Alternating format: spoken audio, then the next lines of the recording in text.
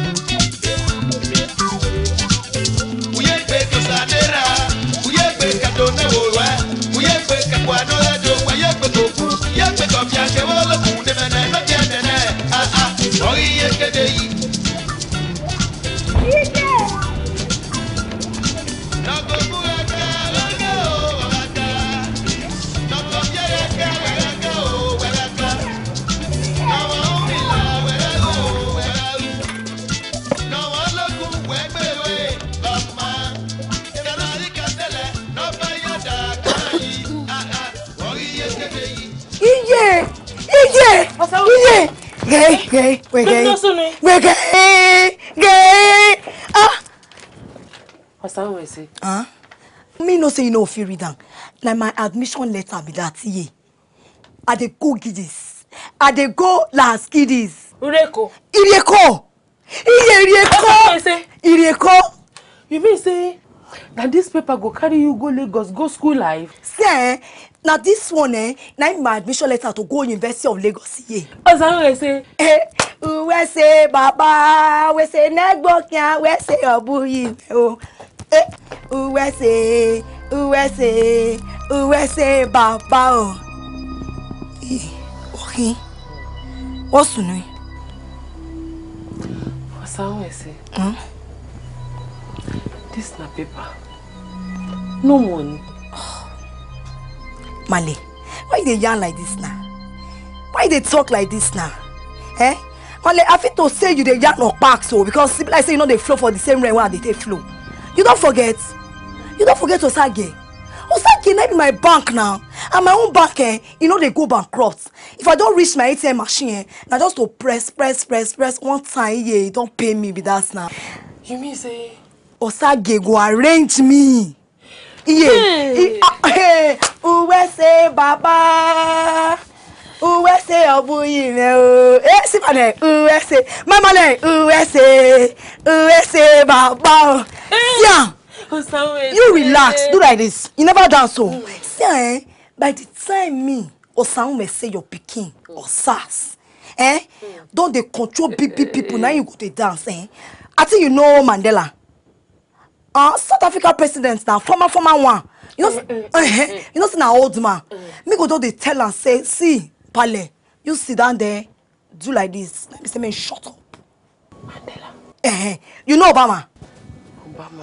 Obama. Now him be US of A president. Now him be say American president. America. I know. I don't tell Obama say you Osas they control you. You sit down there. Why be say no argue? Iwa gwegwa, iwa command there. He come my way, sit down there. He go just up. I go sit there. Our own good luck. You not tell me say you no good luck, oh. I know that. Niger president. I know that. Me o come sit tell and say, he no say na the same water. Na he take bath first. He no say he must to pass me if he dey going. So he must to respect me. Na he say go stay for my back. Me go dey front. They go. Iye. Even Oshomole we be our own Edo governor. You know Anna. That no one our governor. We dey talk am for markets. Then they do better thing for Benin. I do that one well. Iye left my time and Jan wait they Jan you do better, not do better. That one not be my own. My own be say me want come to the control. You know as they do pumpy. You know that rubber way they do. Mama Yabo do something. That's how they do Oshomole do something. If me can't reach last giddies, you know say na Fashola they say na him be their governor for them. Before me enter Eko, Fashola don't go stay for the park when me go come down. Hey. At attention I go there. Iye. Ah, we say Baba. We say negbo kia. Shake. Iyo sangu we say.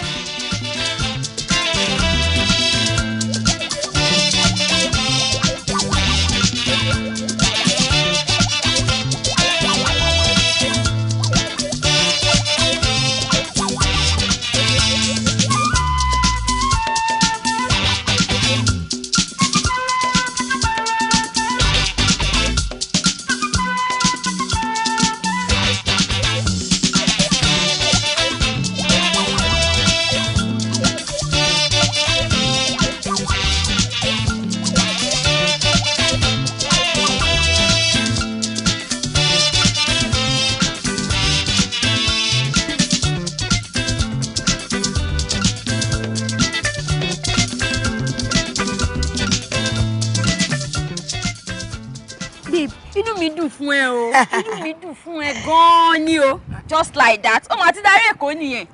O ti wa lọ se ko lásán. O lọ sínú Unilag. Hey! Osamuze me. Inú mi dùn fún ẹ gan. I know abeg o.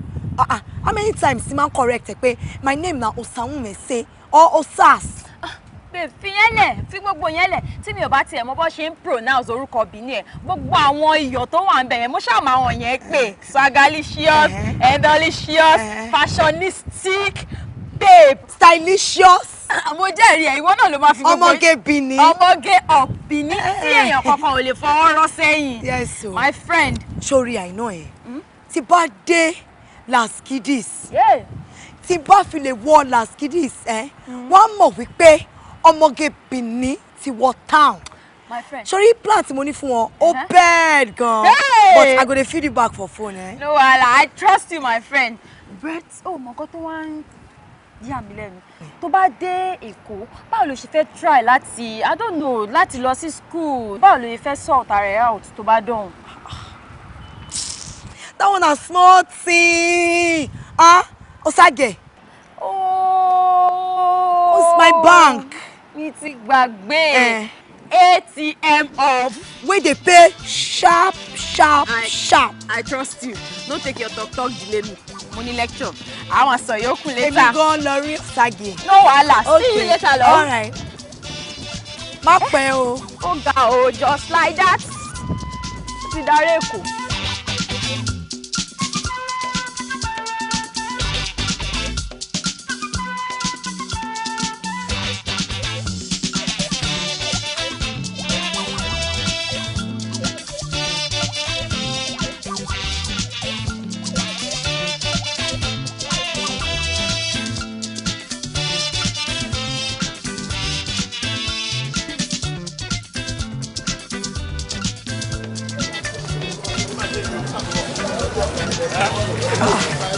Every John.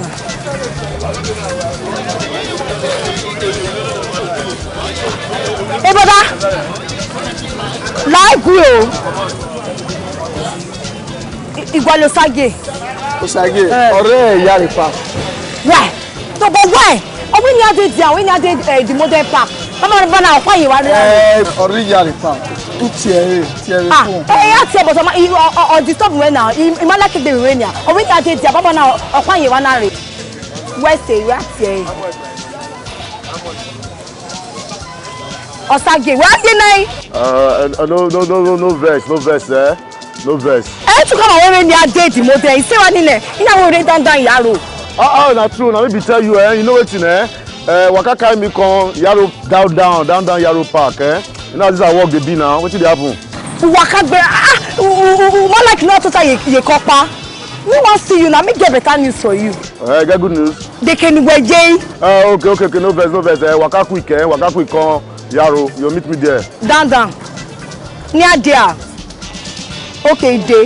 You want to bambana. Oh, Sas, you worry. Show. I read the background, eh? Can't believe you. Where's it?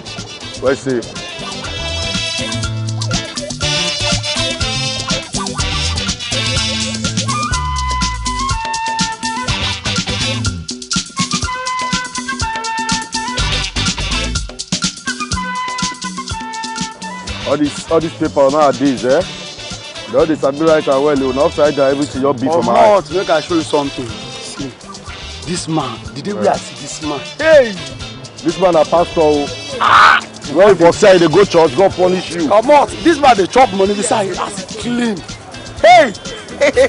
Come on from my front, lie down to your life. Hey! Sorry, baby. Yeah, first of all, go read and finish. Tell me what you do later. Sounds like no liver and jealousy. Sounds like go kill your father. But you do something to make vex me. Who dies? See anything I do you. Whether you switch you or not switch you in the name of love, that be. And she been like say I come meet you for the modern. I come reach there. They come tell me say you know they say you did down Yaro. No good now. You know as this our waka they be now. You know that start. At least you don't come meet me for years, so No verse. Okay. Hey, sir, me get good news. Hey, don't talk about hear you. Sir, your baby Osas, they go last Giddies. Me they go Eko, they go Giddies. They go take. Walking, also knowing what's happened. Now that be the good news. Eh, nah. Osas, eh? You know they feel me they go last Giddies. They almost Osas. I swear, last time I don't say that this kind of news don't come tell me for years, so I don't go wait for you.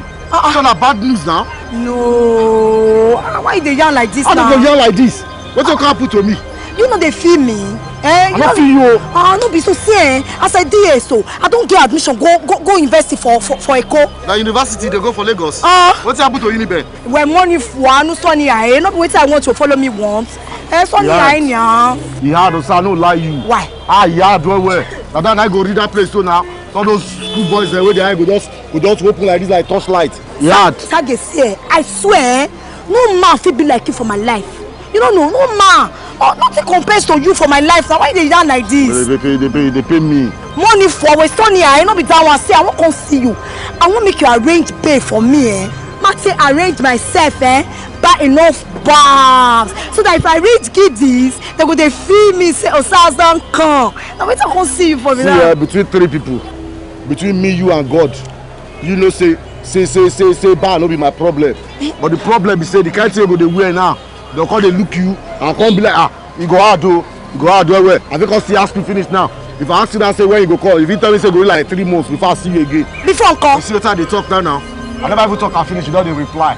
No see ya. If they hear me so I go call the see you for last Giddy, may no say. No, that's not possible now. No nah. See, you know if you can't get this so see, you know wait here. If me don't they miss you, me want feel you, me go call beside. You don't need to call last Giddy, you leave that one. Me go they call beside, can't see you now. You know because of your work, you know that kind Pay me. It pay me, you know why it pay me? Because love big. As the love big reach so now, so the big love I get for you be. Pay me away. Aigbe, don't be so. So. I love you, man. Don't be so. Pay me. No, give me the money. Hey, Festus.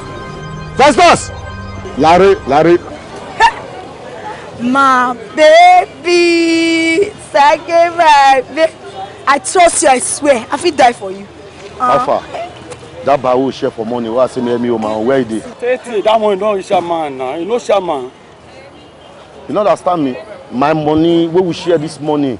What say me my own? Where is it? Yeah, I don't give chairman money. God go punish you. They give chairman bar. I go kill you. The Chris. Sage. When they take my buy, enter chairman, no give me back. See, I don't close her. Before I open her, Before I open her, Go put my back for me. Gonna wire you. What's up? Now because of the law I get for you, make me slap her now. No verse. Osas, other than matter. That no be matter. But man, when you come sit down for here, God bless you. I'm not really happy. I'm not happy like that. So may not be like say this thing. No.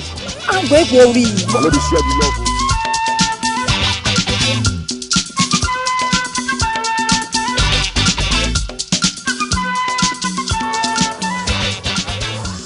Epa, Domo. Hey, Osas. Yaboindo.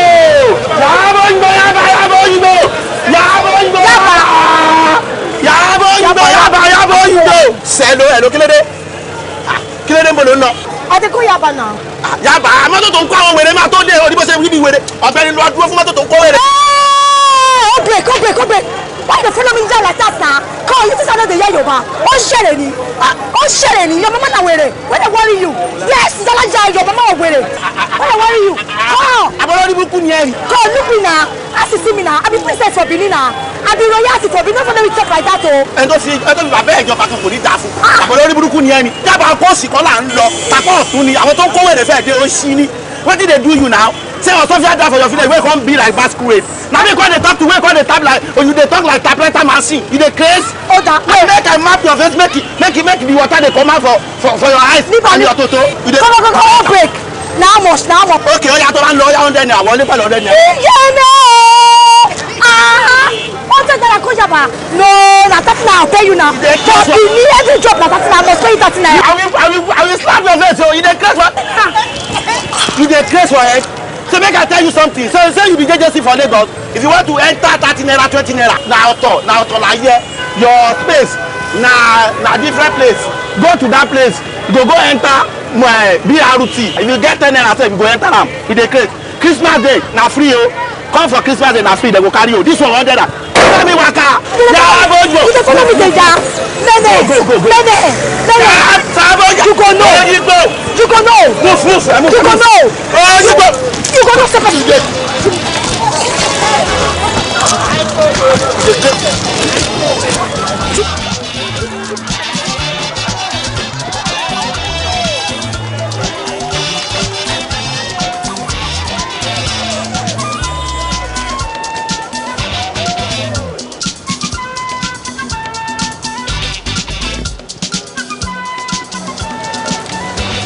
Seco.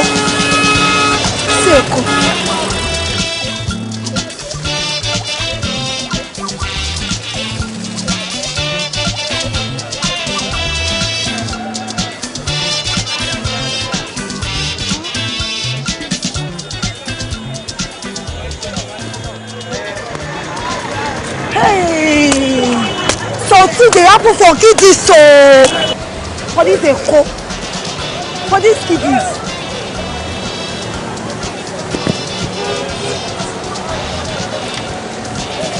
How they look me?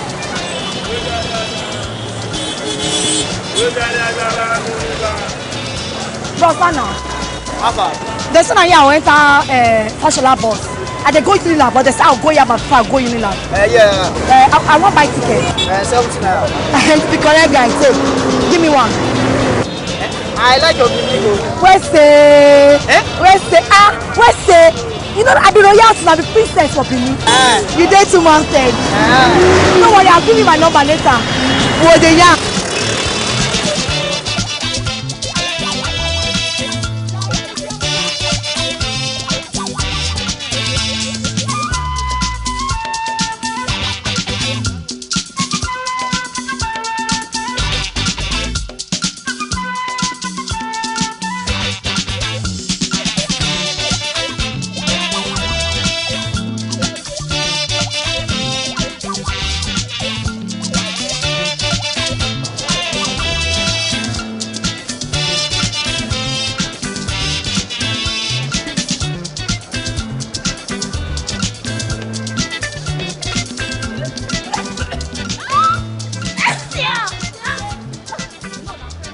These people are waiting.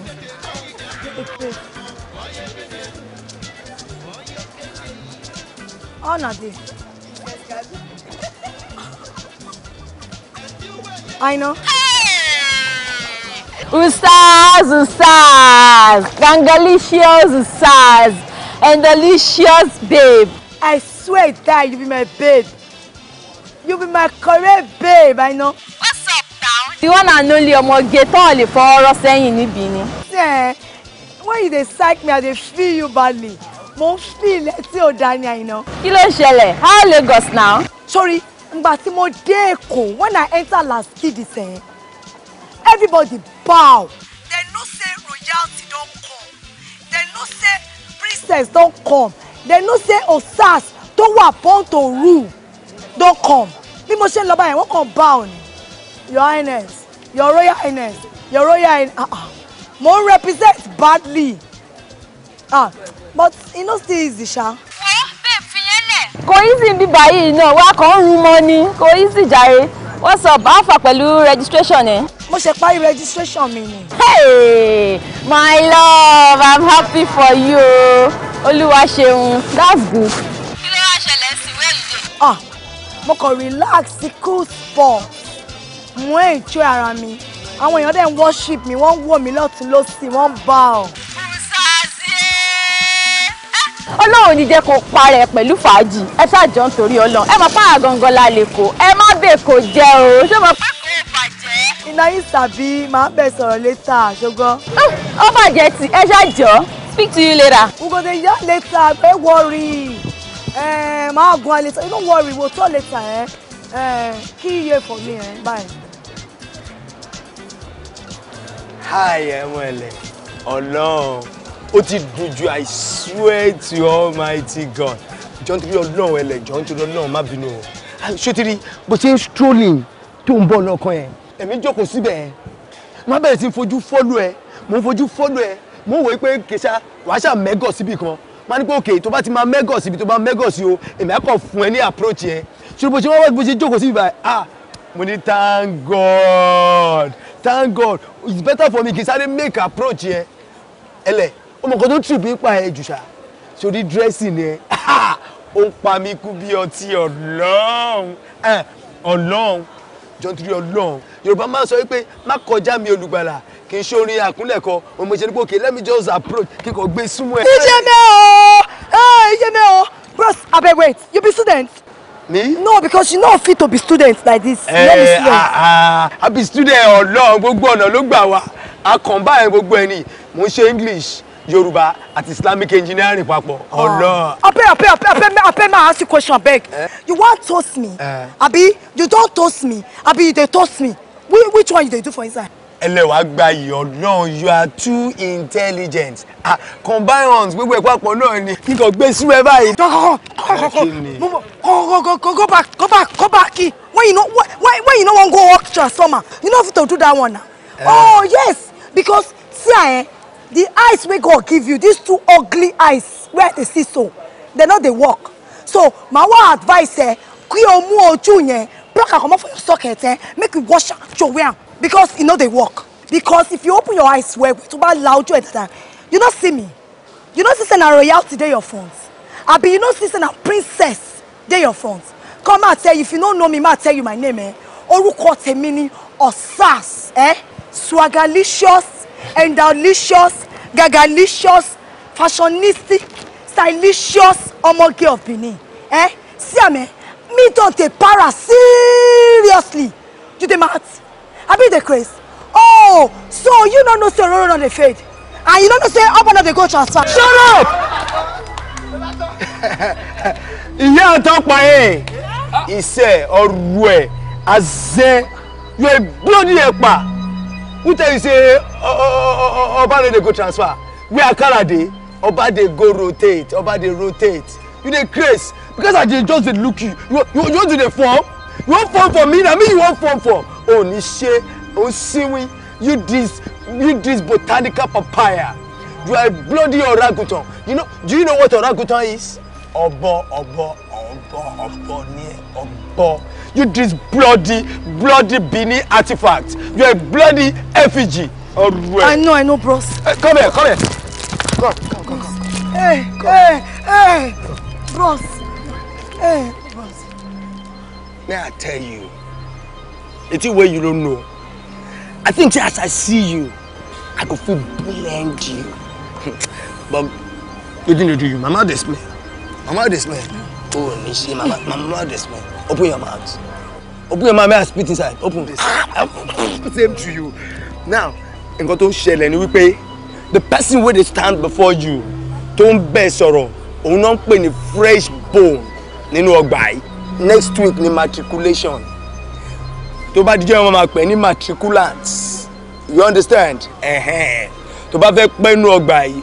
Tí o bá fẹ́ ká sọ ẹ́ di lubricants. Tó ṣe tán yí ní uni petrol. Sọ̀rọ̀ mi yẹ. Try láti dá yàn mọ̀. Sọ̀rọ̀ mi yẹ. Watch out for the logo.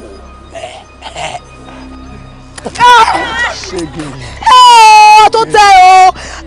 Kódà big. Mo buta you. I say epa ọrùn ẹ̀. Wèrè. Proper wèrè. Madness. Hey, imagine. Menusas, I must to deal with this guy. Mo ní láti fi hàn pé princess ni mí, royalty ni mí. Imagine, since I enter this Eko, na so bad belle people they follow me. You can imagine. Báwo ni? Kí ló ṣe wà tí bọ̀bọ́ yẹn tẹ́jọ́ ń pariwo mọ́ra yín? Now wetin? Busybody. They call you. Okay, wetin happen? Which of your call abeg. Since I enter this kiddies, na so bad belle enemies they follow me up and down. So therefore, all my enemies delete. Oh, they ní sùúrù. Èmi wá bẹ́ẹ̀ fa wàhálà. Mo kò rí pé wà tí bọ̀bọ́ yẹn jọ ń pariwo mọ́ra yín ni. Báwọn ọkùnrin campus dẹ̀ ṣe máa ń ṣe nìyẹn. Tó bá ti rí pé ọmọge kan ó ṣẹ̀ṣẹ̀ dé ó lọ dá jókòó. Wọ́n máa ti rí pé jẹ́jẹ́ sí ni. Ìsọkúsọ ló máa bá sọ. Nǹkan tí mo wá bẹ́ẹ̀ sọ nìyẹn. See me o. See me see insults. For this Eko, see me just see insults. Wọ́n sí ẹ̀gbọ́n ni rẹ̀ yìí. That kind thing. That thing. They toast me. Ó toast ẹ? Yeah. Fresh bone. Sori bó ṣe máa ń ṣe nìyẹn. Wọ́n sí ẹ̀gbọ́n ni rẹ̀ yìí. Má dá wọn lóhùn. Bó ṣe máa ń ṣe nìyẹn. Tó bá ti rí pé ọmọge kan ṣẹ̀ṣẹ̀ wọ campus, wọ́n máa bá sọ̀sọ̀ kú sọ báyìí. Má dá wọn lóhùn. Sandra lórúkọ tèmi. Kí lórúkọ ẹ? Orúkọ mi ni Osanwumese Iponwonsa. Osas for short. Okay. The only swagalicious, gagalicious, endalicious, stylicious, fashionistic ọmọge Benin. Princess royalty underline. Inú gbogbo tó sọ sílẹ̀ yẹn, ó dà pé Osas yẹn lèmi máa rí dìmú. Ṣé o máa kí n pẹ̀lú Osas? Ó wà okay, ó wà okay. Okay. Accountancy lèmi ń ṣe. Course wo ló ń ṣe? Accounting. Oh, course kan náà la jọ ń ṣe. That means pé class kan náà la jọ máa wà. Alright, that's good. Ó wà okay. Hostel wo ló wà? Erelu, room 24. Okay, Àdùkẹ́ lèmi wà, room 47. Ọlọ́run mo like mu rẹ gan. Ó dùn wò lójú bàjẹ́. Princess ni mi, Obini princess. Princess wey get too much swag. Òun ni mi. Èmi náà rí. Royalty. Má bínú o, but ṣé kò wíwo jù lọ́rùn ẹ? Ṣé kò jẹ́ kọ́rùn máa ru ẹ? Come, you want to finger my brain? No. Why you dey yarn pass? You don't dey vex me o. Má bínú. Ó sọ dáadáa ó tún fẹ́ bàjẹ́. You dey vex me o. Osas, delicious, the delicious. Gagalicious. Endalicious. Stylicious. Fashionistic ọmọge Benin. Ṣé mo lè ní nọ́mbà ẹ̀? Oh, okay. 080. Okay. 24. Okay. 32. Okay. 71. 82. Okay. Má fi ẹ̀ ṣùgbọ́n. Mo dey like ẹ. All right. Princess ni. Princess Osas. This one be the only correct ngbati girl wey I don see for these giddies. All other ones na wèrè. Proper wèrè. Mo enjoy it. I'm just there, Jai. I will call you back. Mo ti ṣe BIS mi. Yeah, come in. I'll call you back.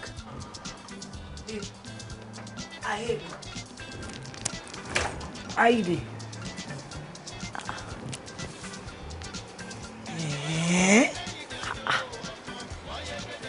Hello. Kí ló ṣẹlẹ̀?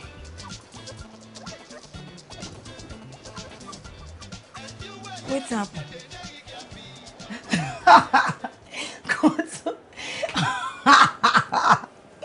What is this? Yeah. Only me. Sorry. As in, oh, your clown. As in, oh, look so stupid. Sorry. But, no, but, yeah. God. You're so funny. Good. Muti, I enjoy school. Seriously. Anyway, I said, this is room 24. Other side, not in Shepati. So you can please excuse me. Sorry. Lamunjane, wait. Come. I ask you something. Come. Now, to me, you the turtle. No, I ask you again. Now, to me, you the turtle. Oh. So, now me do the abuse. I funny. I be clown. I don't do you anything where they abuse me, oh. Eh? Wait, oh. No, ma finish my talk. Wait. See me. Look me from head to toe. Eh? So, you know they feel royalty. Eh? You know no say na princess na stand for your phone. You don't know. Eh? You know they feel me. Eh? See, eh? My name na Osahume say Ikponsa. Osas. The only swagalicious and delicious, fashionistic, gagalicious, stylicious babe. Omoge Bini. Eh? And by the way, I be bona fide student of this school. And you see, this kaba, this room where you see so, this kaba, na he be where I go dey crash for this last giddies. Take that. Give me some. Ugbe o. Who are worried,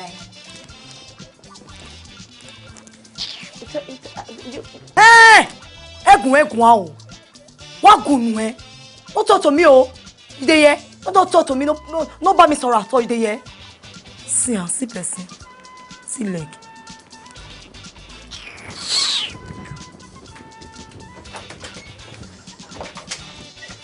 See.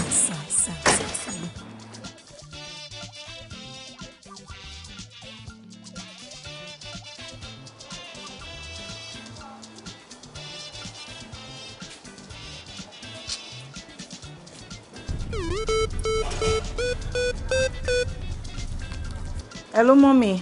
Pamilerin, báwo ni? Ṣó wà okay? Mommy, I'm not fine. Mi ò fine rárá. I'm not okay. Mommy, ṣé nǹkan tí mo bẹ̀yìn àti popsi sọ nìyẹn? Mo sọ fún yín pé mi ò fẹ́ 2-man room. I don't want to share anything pẹ̀lú anybody. Pamilerin fara ẹ balẹ̀. Ìwà tẹ́nitẹ́jọ́ máa ṣe àyàrá lórí yẹn. Hell no.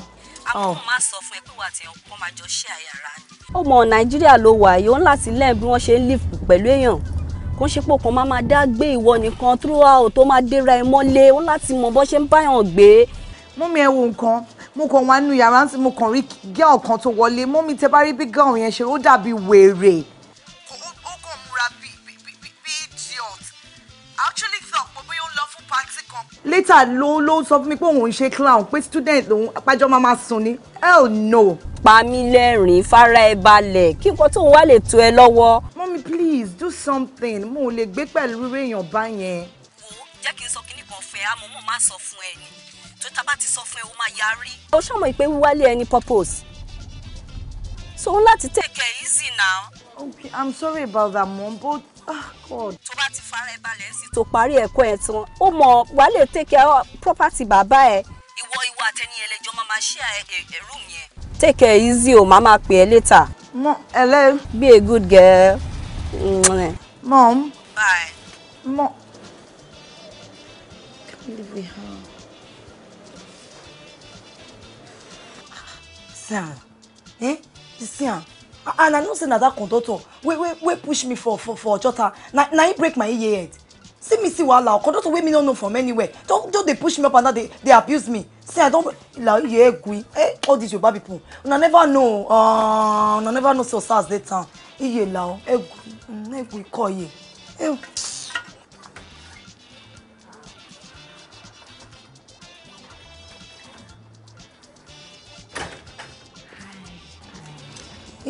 Hello. Má bínú bí mo ṣe bẹ́ẹ̀ sọ̀rọ̀ lẹ́ẹ̀kan. It's just that bó ṣe wọlé sorry olùfọ́ ni ó ti pẹ́ tí mo ti máa sorry ṣá anyway you're most welcome. Kí ni orúkọ ẹ lẹ́ẹ̀kan yẹn náà Ozaweze. Osahunmese Iponwosan. Osahunmese Iponwosan. Osas for short. Osas. Okay, more prefer Osas. Pè mí Osas. Pamela lorúkọ mi. Oh. I talk her now. Nígbà tí mi náà kọ́kọ́ wọlé, mo notice pé o ní beads lórí. That means royalty ni wọ́n náà. That means princess ni wọ́n náà. But kí ni kan ni wait. You know say your own princess, your own royalty, all lele me. Na be say go dey my back. Me go dey front. Because na me be the leader. You understand? So that everybody go know level, you know now. Osas. Bead kolele. Mi ò dẹ̀ kí n ṣe ọmọba. I'm not a princess. Rollers ni. Wọ́n máa fi ń roll bóyá lace wig, Brazilian hair, Indian hair, àti any kind of lace wig. Okay, Ankara wig nko. Then Guinea brocade wig too. Even Apoche wig. Oh yeah, you don't know those ones. No worry, I go blend you. So that you go there like me. No worry. You be my friend, Nana. This thing don't be like beats. Come soft. I don't like people touching. No, me they look on and say like beats. It's beads. It's soft. Oh, it's soft. Okay, anyway, nice meeting you. Okay, all right. Hey, sit down, baby. Mickey me, and that's Nikki. You give her name. So tell you give her name. Mickey. And Nikki. Nikki. Okay. Okay. Nice meeting you.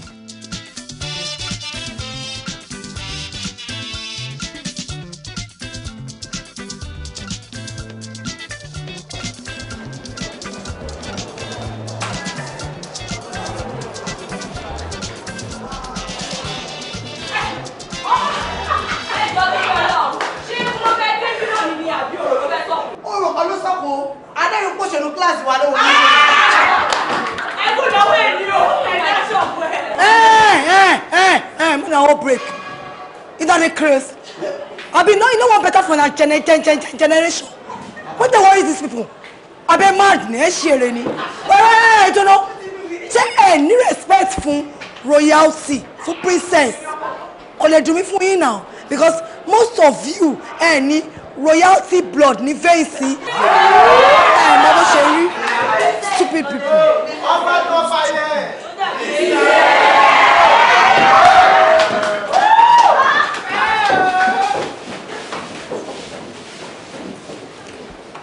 And what is the cause of the hulabalu?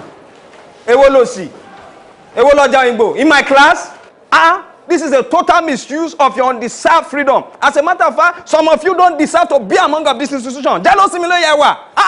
A total misconception and misuse of your malignation in the wrong direction. As a matter of fact, your senses are totally marinated. Ọpọlọ yín ti yòrò.